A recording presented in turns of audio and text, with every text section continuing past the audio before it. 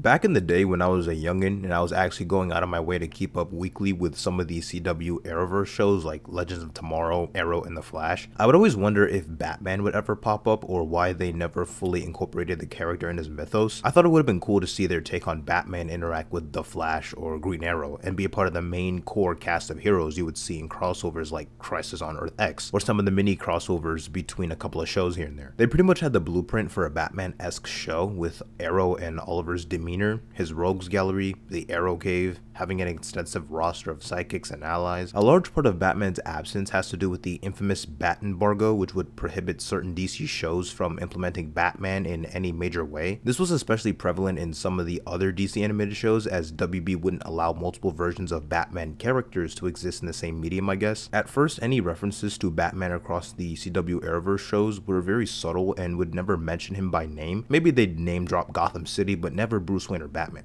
So people see this big guy in this scary mask and they freak out. They run away, just like Clark's friend. Oh, you mean, I feel like they're more frenemies. That was awesome. We're moving back to Gotham. Overwatch, we're on site. Well, I thought that it was time you got a code name. It's perfect. I was gonna go with Oracle, but it's taken. Over time, however, you would slowly start to see them have a bit more leeway in incorporating subtle lore here and there on Batman's existence to where they'd actually name drop Bruce Wayne. They could have put Bruce Wayne's head on that body. Has Bruce Wayne left Gotham to hang out in Star City recently? No. This would eventually lead to their first actual implementation of a Batman-related character, with Catherine Kane or Batwoman's first appearance in the mini crossover event between The Flash, Arrow, and Supergirl, where they straight up go to Gotham City. You see the bat signal and you learn more about this universe's Bruce Wayne. You still think he's a myth? Yeah! Batman's real. Every day I am thankful the CW never got the opportunity to develop a full-on proper Batman show with free reign to use any and all Batman characters, because a show like that would have been a 2-pack of ass.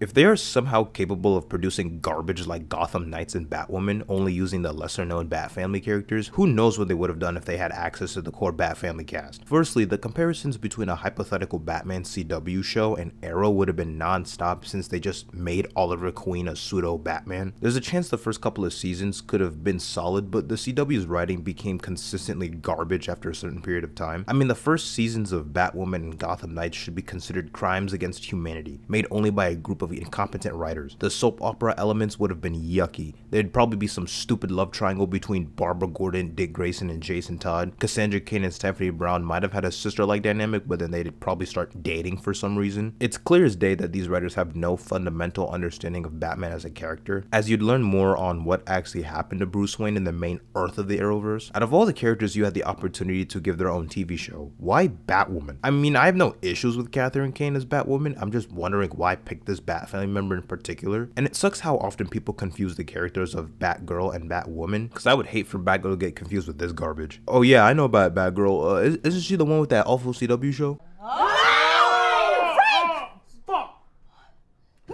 How in-depth were the restrictions on what characters they could and couldn't use? To top things off, this batsuit is straight booty cheeks. What the hell even is this? Somehow this isn't even the worst batsuit seen on a TV show.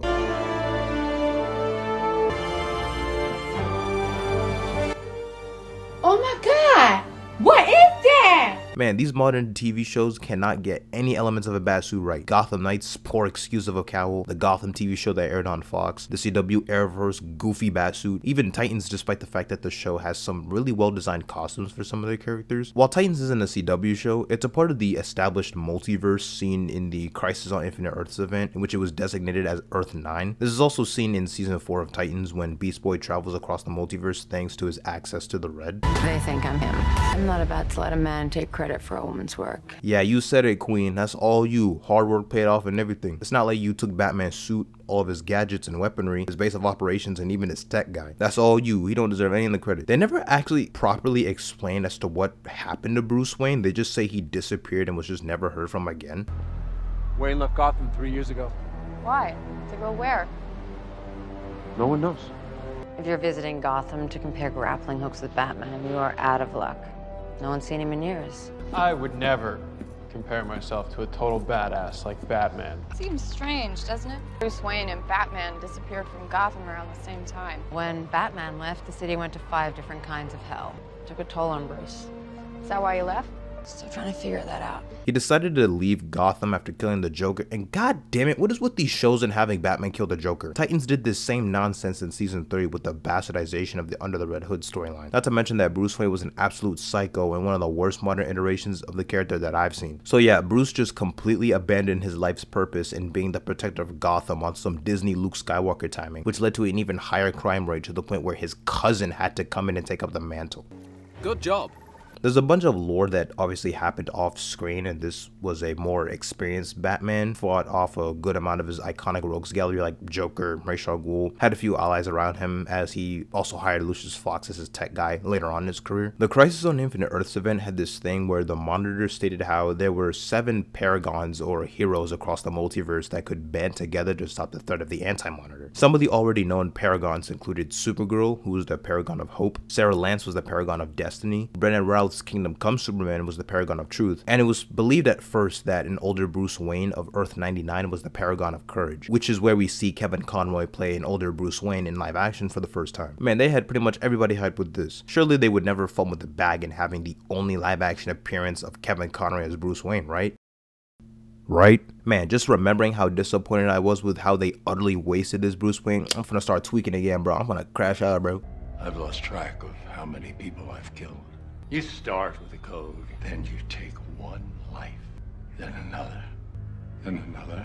There was no hope for this world. It's because you killed Superman. The guy's not a paragon of anything. I was right. Clark always said yes to anyone with a badge or a flag. Life only makes sense if you force it to. Let it end. This world's not worth saving in any universe. There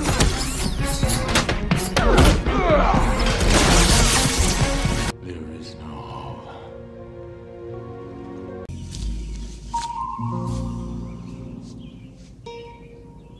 What the fuck is this piece of shit? So this alternate Batman pretty much went on a killing spree. He's very old and bitter to the point where he even killed Superman. Like, this dude is the twisted version of the Kingdom Come Batman mixed in with a little bit of that Injustice Superman sauce. Bro's just like, yeah, screw it, let every single Earth in the multiverse die for all I care. 0 F's given with this Bruce Wayne. Bro, who wrote this death scene? He just gets kicked and then hits a wire or something and that's it. It was so abrupt. All of this was just to show that Catherine Kane herself was actually the true Paragon of Courage this whole time. Yeah, well, Bruce's body isn't on the ship. But you are. I said the path to Earth 99 would lead you to the Paragon. You are the Bat of the future, Kate Kane. You are the Paragon of Courage. Fuck off.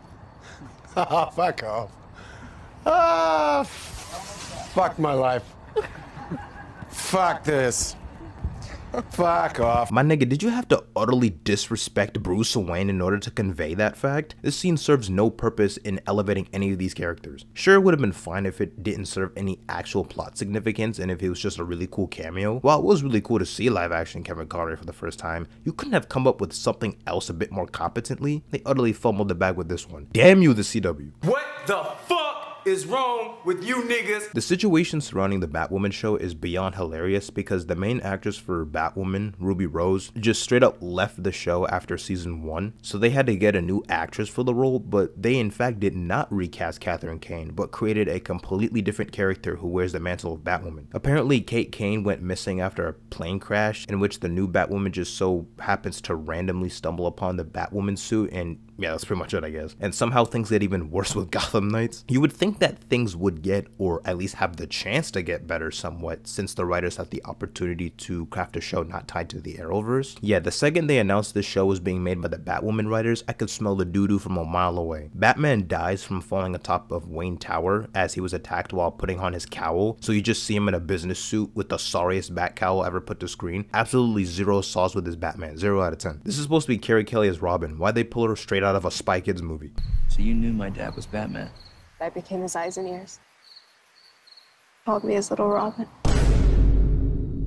If I'm gonna keep it real, I would rather these shows not use Batman at all than completely butcher his character if you can't use the character in full. Titans is an absolute disgrace of a show, and that Bruce Wayne was horrible. We've seen the horrors the CW has brought forth with their depictions of the Batman mythos. You can definitely see the limitations, as they for sure would have done a full-on Batman show if given the opportunity to do so. Stop doing Batman shows without Batman. No one cares to see the lesser known characters in dog water tiers levels of writing. One of the only shows that comes to mind that is set in the Batman world but doesn't feature Batman himself is Gotham, and they were smart enough to have it just be a prequel story focusing on Jim Gordon and the plethora of Batman villains and have Bruce Wayne still be a child. You'd see the origins of said villains and showcase what most adaptations don't often do and show the years of Bruce Wayne after his parents died but before he travels the world to train. There's probably a timeline out there where Batman got the Superman and Lois treatment, where Superman first appeared in the second season of Supergirl after numerous faceless cameos and name drops. Then after some time he would later get his own show. So in a hypothetical scenario, Batman would get his own actual proper TV show after appearing in an episode of Batwoman. And my god, I'm so glad this never became a reality. I like to think of Batwoman and Gotham Knights as tests to see what these writers could do if given the Batman IP, and them folk at the CW did not cook at all. The entire kitchen was burned in the process. Gotham Knights was so bad, the video game sharing the same name had to publicly announce how they have absolutely nothing to do with the show. Obviously they did this to avoid audience confusion, but it's just funnier to think of it in that context. But one thing they both have in common is that they somehow both fumbled the Court of Owls. And let's be honest, the Batman mythos deserves so much better than the CW nonsense. I'd rather not see some of my favorite Batfamily members get butchered in character writing left and right. Superman and Lois is one of the only good ones that aired on that whole platform, and after that show ends with season 4, CW please never cook again with the DC IP. Y'all sorry as hell.